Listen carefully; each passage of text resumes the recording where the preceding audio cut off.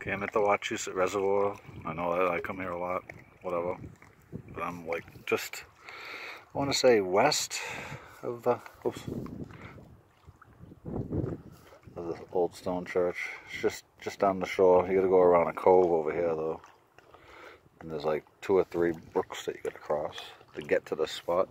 But it's a really cool ledgy spot. Actually, you gotta climb back up. The trail goes over there and up. There was a couple of dudes fishing here when I got here. There was one dude that was sitting here where I am now. He left, obviously. And there's another dude I was talking to over there. He's a little bit further in that direction. And, yeah, they both said that they've had no luck today. Any fish. But, at least it was a really nice Saturday. I was just thinking about the Pink Floyd song Goodbye Blue Sky, because that's the last of the blue sky, I think, for today. Because this is all, actually, I could be wrong. That might be a little bit of blue over there, but it might be just grayish clouds. But it definitely got cloudy out, which doesn't surprise me because it's the weekend. It's like nice all week when you're stuck at work. But at least it was a nice Saturday today. I can not bitch about today whatsoever. I had to come out. There's a lot of people out here fishing. I see another dude over on this side of the shore. Looking at there's railroad tracks going along the length of the shore over here.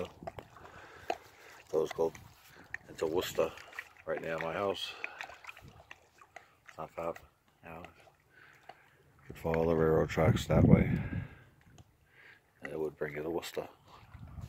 This way it'll bring you into Sterling, and then eventually Clinton, I believe. I don't want to lean out too far, but there's a bridge over here where the tracks cross over a little bridge where the water from the Quinapoxet River comes into the reservoir. That's not too far from here, where the bike path is and stuff. Route 190 is over this way. The road that I take to drive to work, it's west of here.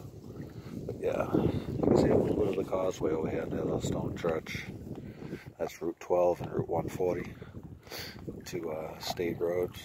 Route 140 stays right here in Mass. It goes from Winchendon in the north all the way down to New Bedford in the south.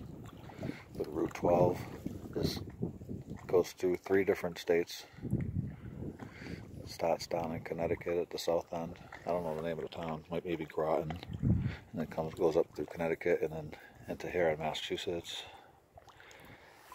Goes through Worcester and then up through central Mass, and then it's in New Hampshire. Actually, it goes through 4 states. So it goes through New Hampshire, then it crosses the Connecticut River and goes up through Vermont, all the way up to the Canadian border. I've been along quite a lot of its length, but not the whole thing. There's lots of sections of it in New Hampshire and Vermont I've been along, and same thing with Connecticut, with the Massachusetts segment of it. I've been through almost pretty much the whole length. I think there's like one section like down in Webster that I've never been on. That's the southern end in Mass before you go into Connecticut. Alright, I'm gonna stop rambling. This video is pretty long.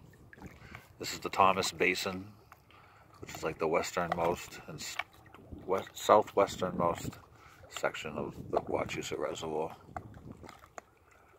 Laters.